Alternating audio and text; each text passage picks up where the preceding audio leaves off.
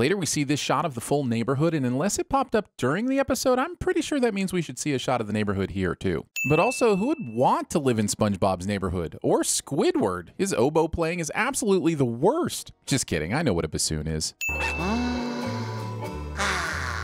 What a wonderful day. Assuming your day will be wonderful after only inhaling once. Scallops are chirping. Scallops do not, in fact, chirp. Guys, it's SpongeBob. What do you want from me here? Overenthusiastic and excessively unnecessary repetition with your tool. Wait. I can't work with all that racket going on. Especially when SpongeBob Jerkpants is needlessly making his work more difficult. Who tries to build a structure on top of their supplies? Assuming the saxophone has been underwater for some time, where is the air being blown from the instrument coming from? Is Squidward breathing water and storing up the air to then push through an instrument that needs air to make it sound? Is Squidward the most advanced underwater creature to exist, having somehow evolved to fulfill the purpose of musical creation? Why is none of this explained? Patrick's roof would absolutely collapse his lamp and chair, and someone clearly hasn't been paying attention to modern housing design trends. What, do you live under a rock?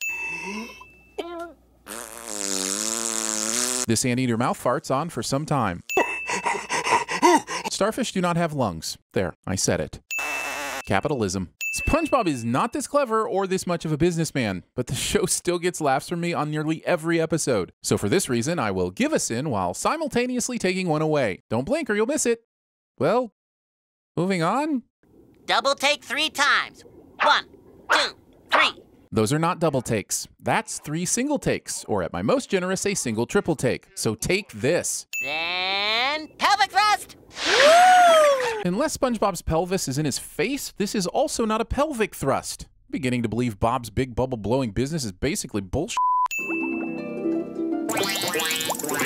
Wow. Apparently SpongeBob was even more abstract and non sequitur when it started, somehow. Which means I'll have to add another sin for this episode, but take a sin off in all the other SpongeBob videos we've done. Which I totally just did. Seriously, go watch all the other SpongeBob Sins vids. I totally took off a sin, and this is in no way a manipulative way to drive up views. Fair warning though, the sin only disappears after the 420th consecutive watch. See, that's on Squidward for not having window panes. How can you two possibly make all this noise just blowing bubbles? Come on, Squidward, it's a cartoon. Quit taking the underwater physics and acoustics so literally. You're ruining television. Squidward. That's not art. That's just annoying. NFTs. What do you suppose this shiny quarter is made of? Is it US currency that has fallen below the surface and somehow adopted into the undersea lifestyle of the Bikini Bottom dwellers? Erectile dysfunction. Technique. I swear, if you took out all the repeating in this episode, it'd be less than 10 seconds long. But also, if you took out all the repeating in this episode, it would be 10 seconds long. We have windows. We have no windows. Squidward. For the next full minute, these two will say the Squidward 49 times each. And as much as I'd love to do a bonus round, I just don't have the energy to withstand it again. So I'll just put the 98 sins on credit.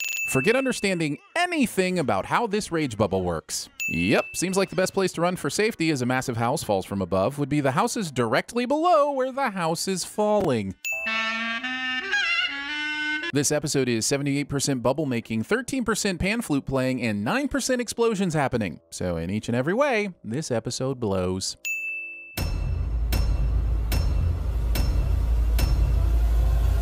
I'm some kind of bubble boy.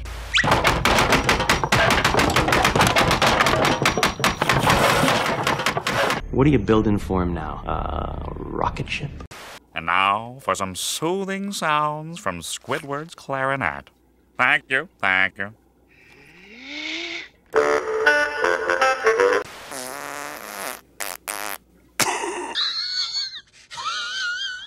Mr. Conrad, you, my friend, are being audited.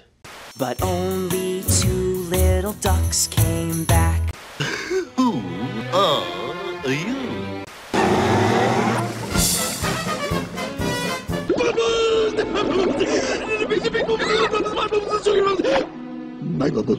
What'll I do? What an unusual view.